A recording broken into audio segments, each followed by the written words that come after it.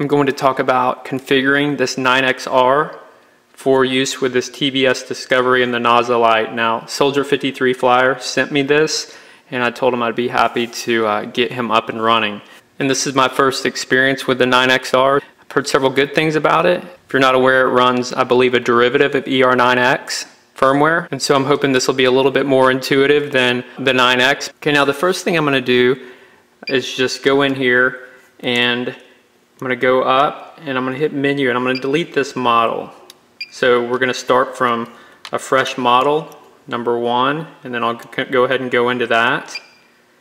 And now we're going to begin the configuration starting from scratch. And so I have everything already connected, the receiver wired up to the NAZA Lite, but let me point one thing out if you're coming from the world of the 9X.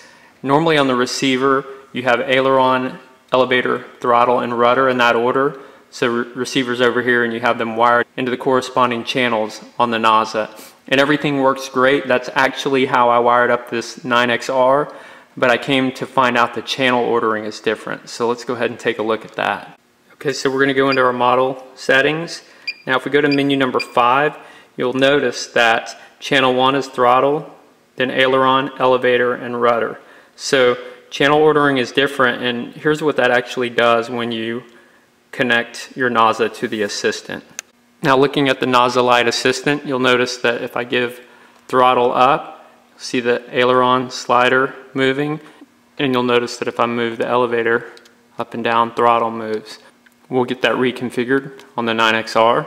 Okay, so let's go ahead and set these channels up. Now you very well could just go and reconnect your leads to be throttle, aileron, elevator, and rudder coming out of your receiver, but figured it'd be easier and just a good thing to know how to do this. So we're going to go into channel 1. I'm going to press and hold menu, and I'm going to change that to aileron, and I'm going to hit exit. Then I'm going to go down and hit menu again, and we're going to change this to elevator and exit. We're going to change channel 3 to throttle, hit exit, and then we have rudder there. So that should be our settings, the AETR going into the NAZA. So I'm just going to hit exit, and we're going to go back to the menu, exit again, and we're out. Okay, now we're reconnected to the assistant, and we're seeing what we'd expect. Our throttle, rudder, elevator, aileron.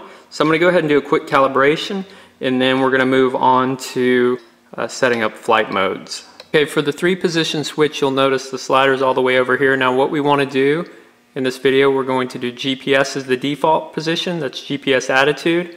Then we're going to have manual as the second switch, and then fail-safe as the third switch position. Now if you recall, when I set up this model, I just deleted it and created a new profile. These are the default settings that come with your model. Now we already did the aileron, elevator, throttle, rudder setup, so you'll see that channel 5 in this template, I guess this is a template, is set to gear, and channel 6 is set to our 3-position switch. So we have channel 6 from the receiver going into the U port on the NAZA. The up position is considered ID0, ID1, and ID2. We're going to set the mixes for each one of these so that we get our proper flight mode. And what I'll do initially is I'm going to go down to this channel, and I'm going to select these pre-configured settings, and I'm going to delete them so that we can start from scratch on that. So I'm going to go up 1, hit delete. So now you can see that our channel 6 is empty, so I'm going to go down to it, then I'm going to press and hold menu, and what we want our source to be for this initial one is we're going to set that to half. Now that actually refers to the range of motion that you get for that channel. So there's half and full. We're going to use half. We'll leave the weight alone, and then we're going to go down to switch, and we're going to set this to ID0. Now I'm going to hit exit, and that's the first switch position. And what I'll do next is I'll hit down, and I'm going to hit menu again, and we're going to set this at half again. I'm going to go all the way down, and we're going to set this to ID1. Hit exit. Now you'll see we have ID0, ID1, Now we haven't actually configured the mix values yet. We're just getting the switches set up. So I'm going to go here and I'm going to hit menu again. We're going to set that to half again. And I'm going to go down to ID2, hit exit. Now you can see our 3 positions. We're going to go ahead and set our normal ID0 position. And we're going to adjust the weight. I'm actually going to move this down. And what we should see is the slider move into GPS mode. Our GPS is now highlighted, so I'm going to leave that value. So that looks like a weight of 70. I'm going to go ahead and hit exit. And now we're going to go to the next switch position, which is right there. And that's also known as ID1. Hit menu.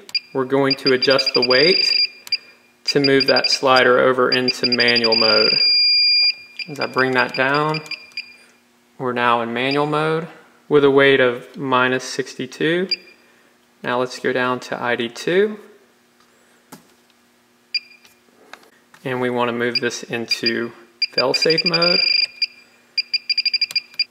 with a value of 35. Now what's cool about this, if you come from a 9X background, is I can set these values right here without actually having to go into the settings for that mix. Let's give this a try. Now we're in our default switch position, which you can see in the background we have GPS.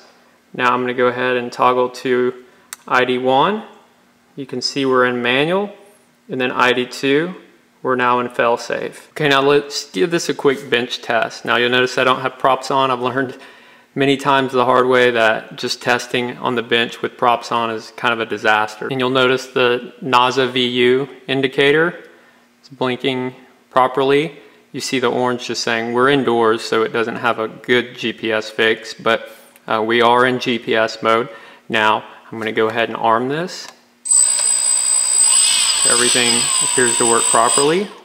Now let me go into manual mode. Now we should be able to fly in manual mode. And then lastly, we'll know from the LED indicator that we're now in fail-safe mode. And that was our switch position all the way down.